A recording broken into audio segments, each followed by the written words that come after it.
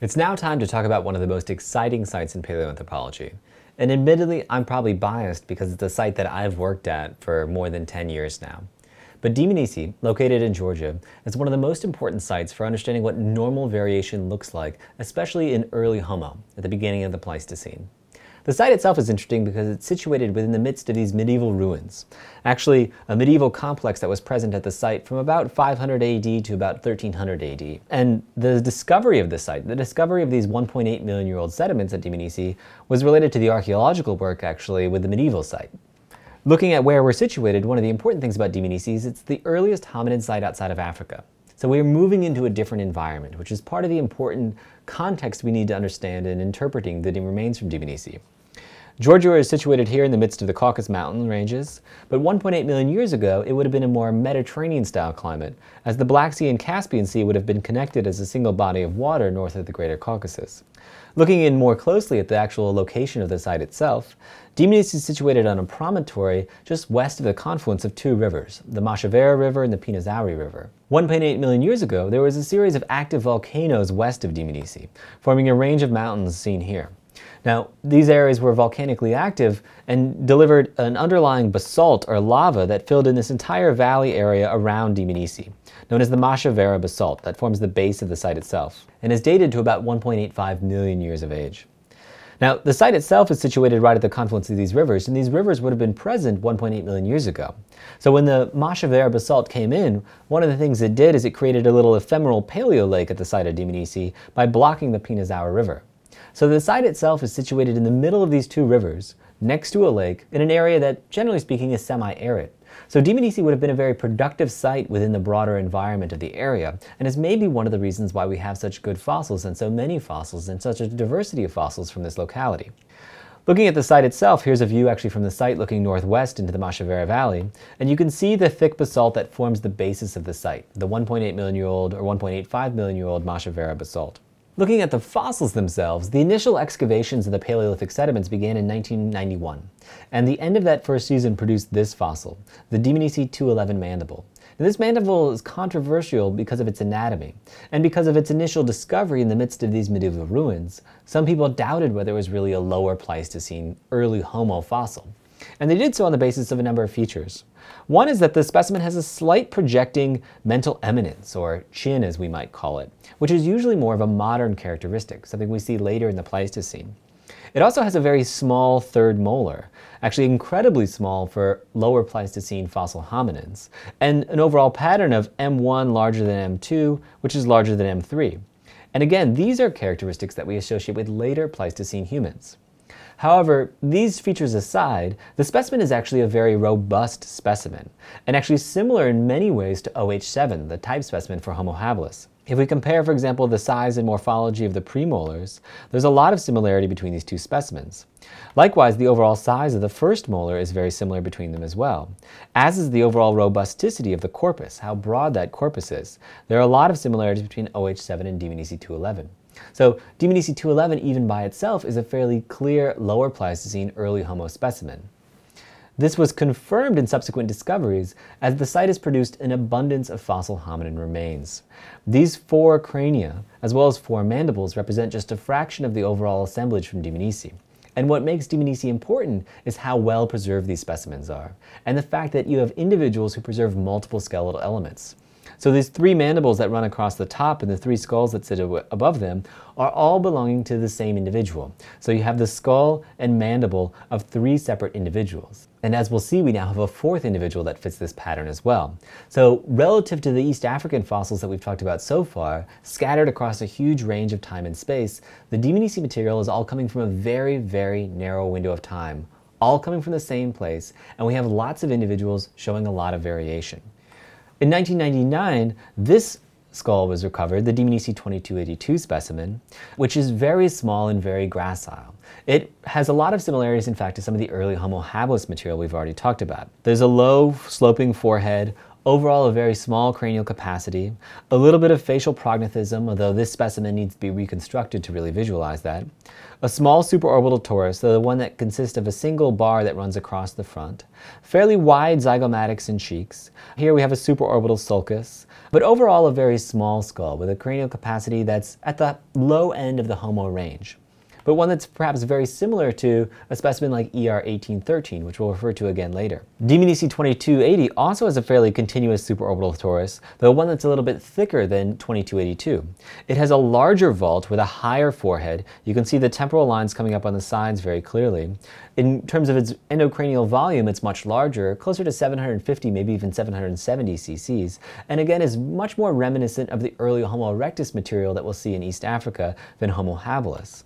Now, the next year produced yet another specimen, this D2600 mandible, which in many proportions is the largest mandible we assign to the genus Homo anywhere in the fossil record. It has an incredibly tall ramus, an incredibly tall corpus height, and very large dentition. So very different than the pattern we saw in the D211 mandible, that original one. So different that when the specimen was first discovered and published, it was described as a different species, Homo georgicus. To see the difference between these two mandibles, we can look at them side by side here, and you can see this tremendous difference in the size of the corpus itself and the overall proportions of this specimen. Now, you'll also notice on the D2600 specimen that there's very interesting patterns and very aggressive wear of the teeth. If you look across the anterior dentition, you see this sort of curvilinear pattern of wear across the roots of the incisors, suggesting this specimen was doing something non-standard in terms of how it's used its teeth. It was basically using its teeth probably as a tool or to hold on to some kind of material in the context of tool making. If we look across the molars, we can see there's this curvilinear wear, pattern of wear that extends down onto the roots of the first molar as well. And when we look at that in detail, we can say that this individual wore down its teeth at a more rapid rate than any Pleistocene hominid specimen we have, in terms of the relative wear of the first molar compared to the second molar compared to the third molar. So some of the morphology of this specimen has to do with the specific wear of its teeth and how it was using its teeth. The next year produced yet more remains, including this mandible and associated cranium that belongs to the D2700 individual. This is another small gracile specimen with an endocranial volume of about 650 cc's. It's also a subadult. You can see here that the third molar is just beginning to erupt, so it's maybe a young teenager. It's got a flat face with a little bit of subnasal prognathism. It also has the post-bregmatic depression, which we've seen in the other specimens. It has a low, flat, sloping frontal bone. It again has a very projecting prominent glabella, like we've seen in the other specimens from Dmanisi. And it again has a fairly robust, though small, cheek extending laterally from the specimen. If we look at the mandible, we can see that again it's a fairly small mandible. The third molar is absent, but it would actually probably be quite small if it were present at the time. It has actually fairly large canines if we look at these teeth, but it doesn't have the projecting chin, and it doesn't have the superficial structures of the jaw that are consistent with an adult, again going along with the fact that this is a subadult individual. The next year produced yet more remains, and again remarkable remains. This completely preserved skull, D3444, which is interesting for a number of reasons, one of which is that it lacks any teeth. And not only does it lack any teeth, it lacks the bone that houses that teeth. Now this is characteristic of what happens when you lose your teeth. When you lose your teeth, that bone that holds your teeth together is also resorbed, given your body no longer needs those tissues. But this is a process that takes time. So this is an individual that lacked teeth for an extended period of time at the end of its life, which means it survived without its teeth. This is important because we usually think of our dentition as a measure of our life. As we wear out our teeth, we die. You need your teeth to process food, so without them, it's hard to survive. And yet this was an individual that did survive for a long period of time without any teeth. Now, one way of explaining this is that there was some degree of social care, other individuals caring for this individual. Either way, it's indicative that this individual had the technology to survive absent teeth, which is an important change in how we think about hominin evolution with early Homo. Here's the mandible of this specimen, and you can again see this lack of dentition very clearly, where the molars and even the muscle attachment areas of this mandible have been lost. In overall size, this is again a very small specimen with an endocranial volume of the same range of 600 to 650 cc's, although obviously a much older individual. Now that brings us to the most recent published specimen from Dmanisi. Discovered in 2005, this specimen actually goes with that large D2600 mandible, which fills in a tremendous gap for our understanding of Dmanisi. And in many ways, this specimen, just recently published in the journal Science, completes the picture for how we understand Dmanisi variation. Looking at this specimen as it's been prepared, we can see that it again has a very large, robust face, although on a very small specimen. The overall estimated cranial volume on this specimen, perhaps one of the most surprising features of it, is only 550 cc's. That's at the high end of the Australopithecine range, the extreme low end of the Homo range, and suggests how primitive these Dmanisi specimens are. It also has a very prognathic lower face, again reminiscent of earlier things like Australopithecus africanus, like STS5 from Sterkfontein. It has a large zygomatic, but one that's vertical and posteriorly shifted on the context of the face. It has a fairly prominent supraorbital torus, but a very projecting glabella. But in terms of the overall cranial profile of this specimen, the shape of the skull, it's very similar to the other Dmanisi specimens we've seen. So it is clearly the same kind of organism, the same species as the other Dmanisi specimen.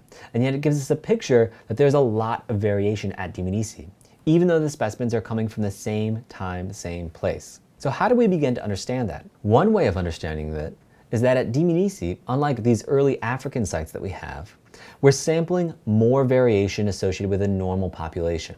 That we have, for example, males and females from the same site, from the same time and place. Now these D2280 on the left, D4500 on the right, represent, in my view, the two males from the site. Probably a younger adult male on the left and an older adult male on the right. Now contrast this with what I interpret as the three females from the site. The young Dmanisi 2700 individual, the slightly older, maybe a couple years older D2282 individual, and the very old D3444 female. Now I see these as showing patterns of variation associated with sexual dimorphism, males and females. And one of the things you see is that the range of variation in terms of size is dramatically overlapping. The smallest specimen in terms of endocranial volume is D4500. The largest one is D2280. If these are both males, they suggest there's a huge amount of variation within sex, but also significant differences between sex when we make these comparisons. Looking at them interiorly, we can also see that there's variation associated with age at this site. The D2700 individual is the youngest individual at the site. D2282 is just slightly older, but the two adults, D3444 and D4500, represent dramatically older individuals. So we have variation with age, variation with sex. These are the two primary determinants of anatomical variation in standing populations, and we have them all from the same time and place. This is what makes Dmanisi so valuable, is we can sample what normal variation looks like. So to illustrate the importance of this, we can look, for example, at the D2700 individual. We can see that it is very similar to, for example, ER1813, that we think of as Homo habilis. And yet, the other specimens from the site, for example, the D2280 individual, looks very much like ER3733, an early Homo erectus site from East Africa. So we can see this range of variation from more habilis-like to more erectus-like, all from the same site. And the reason that variation exists is because we're sampling males and females, old and young, from the same site. This is unique to Dmanisi and represents the value Dmanisi has, not just for understanding what's going on at Dmanisi, not just for what's going on with these earliest fossil hominins dispersing out of Africa, to go and reinterpret it from the perspective of a site that provides this wonderful window as to what normal variation looks like.